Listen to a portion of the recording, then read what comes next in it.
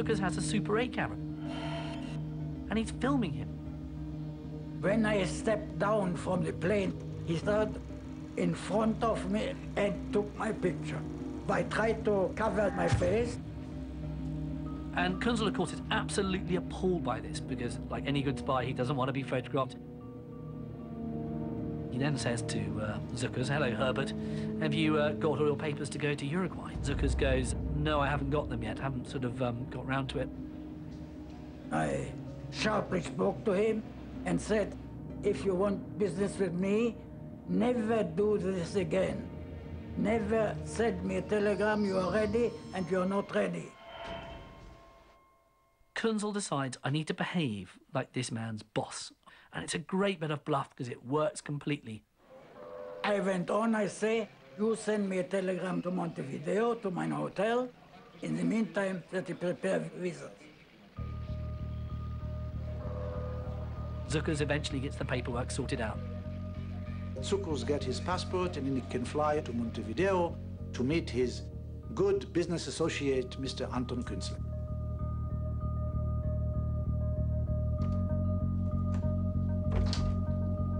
Before he leaves, Cukurs does something odd.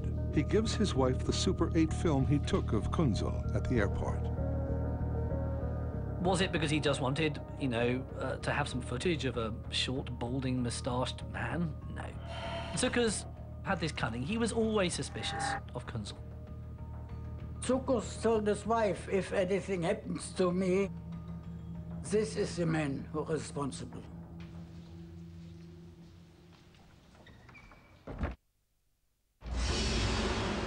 5 months after the Mossad mission was launched, the Latvian Nazi sends word he's flying to Montevideo.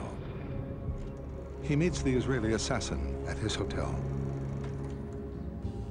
They check in into the very expensive hotel, which is also part of the plan, you know, to calm down Cukurs, to show him that everything is going according to plan.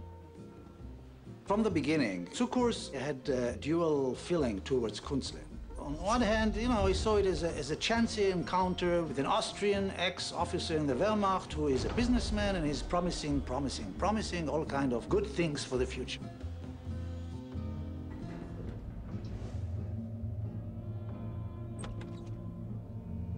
On the other hand, Cukurs was a very clever person. He was alert all the time. He knew that after the war, he will have to pay for his crimes. He knew that he is not innocent.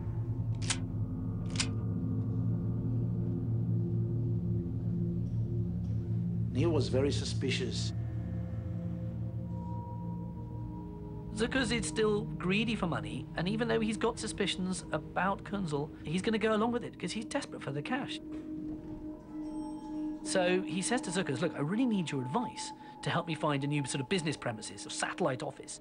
So could you help me come and have a look round a few, like, potential buildings we could use as offices?" So the two men do a lot of driving around in a VW Beetle, looking at various premises. It's a way of trying to make Cukurs just feel a bit more relaxed. After going around Montevideo for a while, Anton Künzle tells Cukurs, "I want to show you another place." This is his last ride to the villa where they're going to execute him.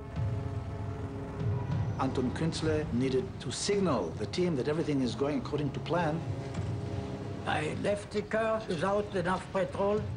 I stopped at a certain petrol station. Another member of the team is waiting on the other side of the road. He signaled him that everything is okay.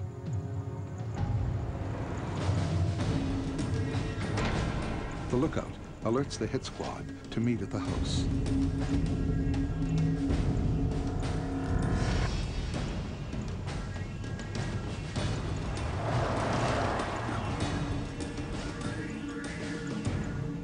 They took off their clothes because they were expecting to have some kind of a fight. They knew it will not pass without violent reaction from Cukurs. Things could be very messy and very bloody.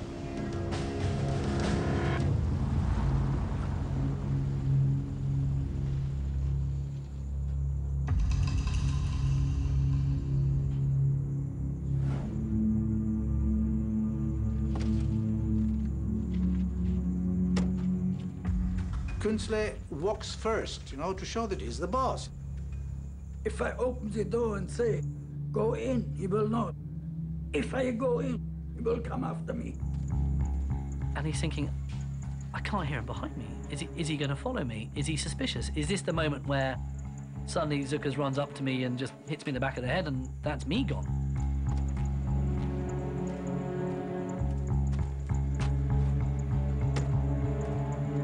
And eventually he hears footsteps. And Cukurs is walking up behind him and he thinks it's going to happen.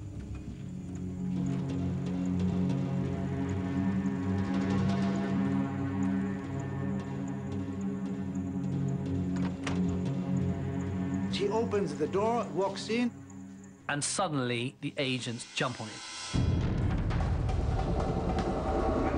Cukurs is fighting for his life. He managed to rush through the door. And the most horrendous fight takes place. One jumped him and immediately threw him down. He fought like a lion. All these young Mossad agents were all being, held off by Cukurs. Cukurs reached to his own gun. A hammer is produced. Cukurs pretty much crumples, but he's not dead. He started shouting, "Lasst mich sprechen. Let me speak." And 2 shots are fired into his head. And that was the end of Herbert Cukurs. Agents in underpants, covered in blood, looking down at the Hangman of Riga. He was gone.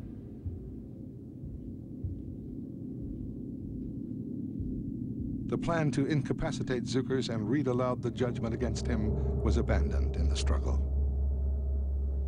They had prepared in advance a huge trunk.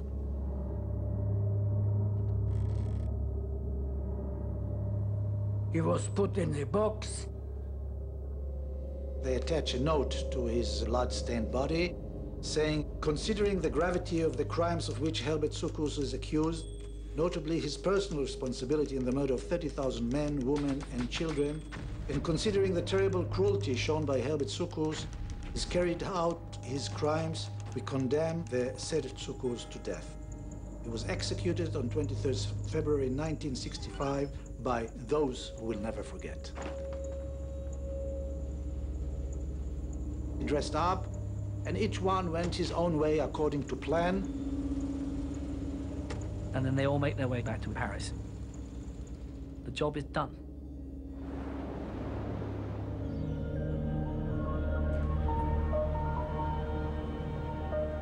Back in Paris, the Mossad team needs to get word out that Herbert Cukurs has been executed.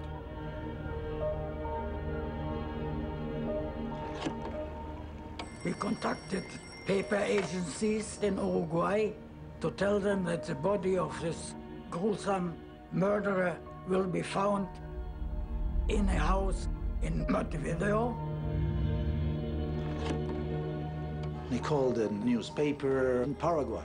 The telephone call to the agency was received by a junior editor, never paid any attention to it. And the people in the Mossad are waiting 1 day, 2 days, 3 days. Nothing happens. No one believes that this has happened. And in the meantime, Cukurs' family are starting to get a little bit worried about what's happened to their loved one. This is the first time Herbert Cukurs' son has spoken on television. For the first few days, we thought everything was normal. Then, after a few days, that's when we began to worry. So then somebody called up another agency in Montevideo and gave them full details. And this time, one of the editors decided this is serious enough and he called the police. 12 days after the execution, Montevideo police find the maggot-ridden body in the trunk inside the house on Cartagena Street. The policeman opened the trunk and there was Cukurs' body. It had bloated. It was an absolutely vile thing to look at. A thumbprint from the body matches the print on Cukurs' passport. As intended, the news travels like wildfire. I was listening to the radio and heard they found a body in Uruguay. I caught this terrible feeling. A wave of anti-Semitism breaks out. Synagogues were burnt down in both Uruguay and in Sao Paulo. There were lots of random acts of low-level violence, but there wasn't any sort of massive reprisal carried out.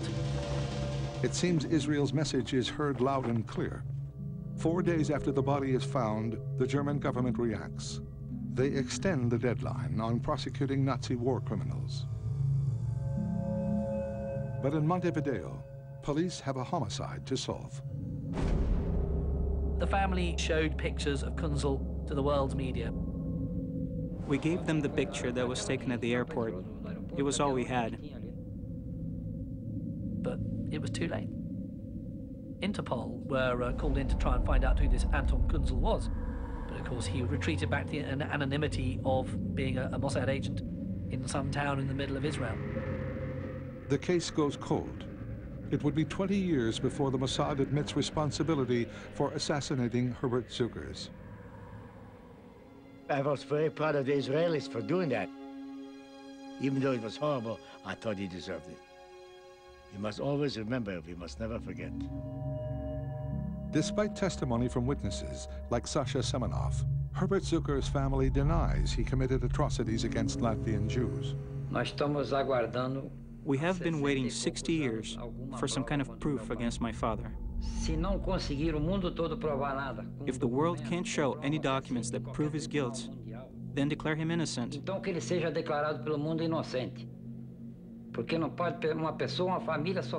My family has been suffering their entire life because of these lies. To this day, the man responsible for Herbert Cukurs' death has never revealed his true identity. Anton Kunzel came back to Israel. Of course, his mustache was shaven off, glasses thrown away. He continued to work for many years in the Mossad. They got their man, they did it efficiently. Morally, it's problematic, but it is nevertheless brilliantly done. So it was, in many ways, the perfect mission. I am very satisfied.